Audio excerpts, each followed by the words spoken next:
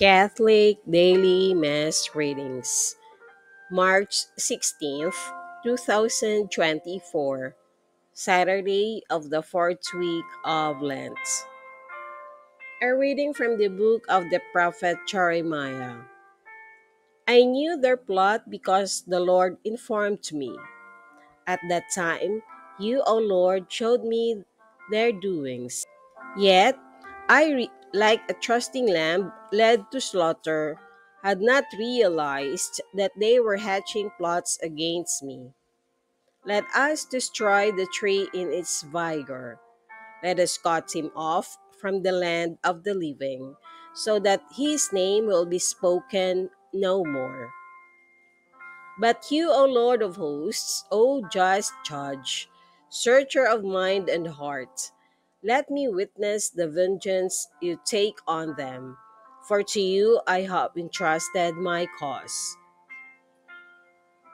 The word of the Lord. Thanks be to God.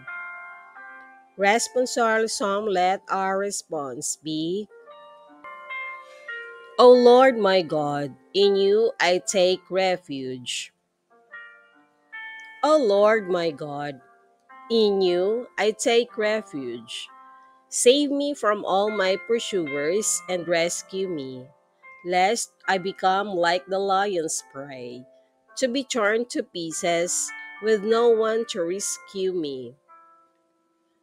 O Lord my God, in you I take refuge. Do me justice, O Lord, because I am just, and because of the innocence that is mine. Let the malice of the wicked come to an end, but sustain the just. O searcher of hearts and soul, O just God.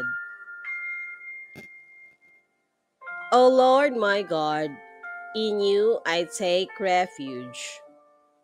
A shield before me is God, who saves the uprights of heart. A just judge is God, a God who punishes day by day. O Lord my God, in you I take refuge.